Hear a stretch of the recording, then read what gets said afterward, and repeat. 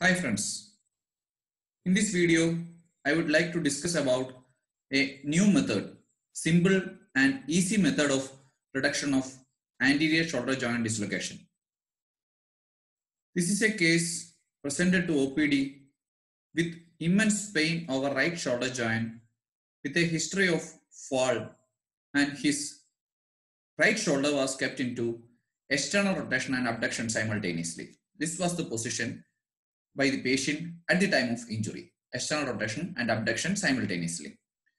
The patient presented to OPD with an attitude. Attitude means how the patient presents. The patient supports his affected hand, that means right hand with opposite hand. This was the attitude of the patient. On inspection of the shoulder joint, for inspection, undress up to the waist. This is very much important in shoulder joint inspection. Here you can see in this picture, on inspection, normal contour of the shoulder is lost and you can see flattening of the shoulder. Why? Because anterior shoulder dislocation is the diagnosis of this particular case. Head of the humerus is displaced anteriorly and it is placed below the coracoid process. So here you can see flattening of the shoulder joint on inspection. On palpation, we can feel acromion process laterally. Normally, on normal shoulder joint, we can feel greater tuberosity laterally, but due to the displacement of head of the humerus, we can see or we can feel acromion process most laterally and head of the humerus either below coracoid process or below glenoid fossa. Here in this case, this is a subcoracoid type of dislocation, anterior shoulder dislocation. Here we can see the Dugas test. Dugas test is the confirmatory test for the anterior shoulder dislocation. Please note that Dugas test positive means it won't be always anterior shoulder dislocation. You go with inspection, palpation and confirm it with X-ray. This is the X-ray of that particular patient, shoulder joint AP view. Here we can see head of the humerus is under the coracoid process. This is the subcoracoid type of anterior shoulder dislocation. Here coming to the reduction method, this is a very simple method. It can be told as modified Kocher's method. In Kocher's method, we are doing traction along the line of humerus, external rotation, adduction up to the midline of chest and medial rotation. Here in this method, we are making the shoulder to abduction and external rotation in which the dislocation occurred. As we make the shoulder into abduction and external rotation, here you can see it is coming to an abduction and external rotation position. The patient resists this particular movement. Patient fear whether it causes pain, but it won't cause pain. Please speak to the patient calmly and gently do this particular maneuver to abduction and external rotation. It's a very simple method and we make it into an abduction and external rotation position in which the shoulder dislocated. And then we are doing the same method, traction along the line of humerus and then external rotation. Both this gives the reduction. Here you can see by giving the traction and a simple external rotation, it is corrected. This is the method, traction and external rotation, and then place the thumb on the axilla and do adduction and medial rotation. It is a modified Kocher's method, very simple method, simple for the doctor and for the patient. As it's a gentle method, the trauma causing to the glenoid labrum and surrounding soft tissue is very less. Here you can see that particular position is made into external rotation and abduction and then traction along the line of humerus and then external rotation is given.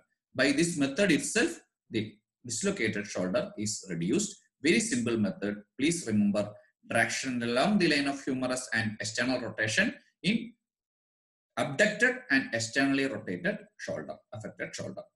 Please diagnose the case first and ensure to take X-ray to avoid fracture. If there is fracture, don't attempt reduction. This is very important in shoulder dislocation and in all dislocation.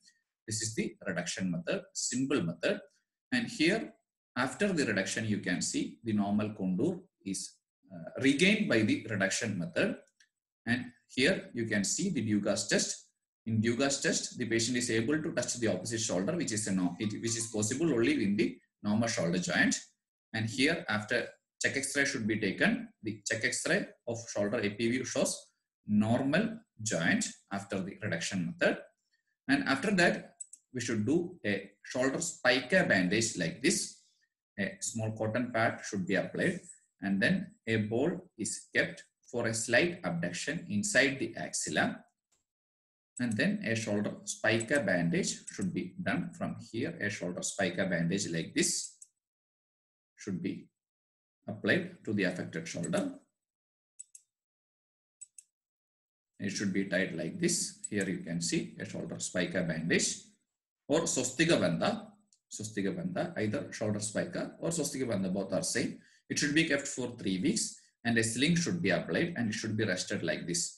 3 weeks immobilization is must in all dislocation and in shoulder joint dislocation also to avoid recurrence. For the healing of the glenoid labrum, it should be kept for a period of 3 weeks. Or we can use a shoulder immobilizer. A shoulder immobilizer should be applied like this. Here we can see shoulder immobilizer consists of 2 parts. One part should be kept in the shoulder joint like this and other around the abdomen, and it should be tied like this. The affected shoulder should be kept in this immobilizer like this in this particular position. If we are applying shoulder immobilizer, please note it is shoulder immobilizer, not a shoulder support. If we are using a shoulder immobilizer, then no need of a sling. It should be kept like this. Then the patient can't move the affected shoulder. We can keep it for 3 weeks. Apply a piju over here and then you can use a shoulder immobilizer like this. And after 2 weeks, then use only this particular strap. Avoid the immobilization of elbow. After 2 weeks, the elbow should be kept free as part of early rehabilitation like this. This is a shoulder immobilizer. Let me conclude. Regarding shoulder joint dislocation, we discussed about the attitude, inspection, palpation, and then the special examination test Dugas. In after shoulder dislocation, patient is unable to attempt any movements and Dugas test is positive. Coming to the reduction method, a simple reduction method, traction and external rotation itself gives the reduction, and then support the axilla with thumb, and then adduction and medial rotation is done.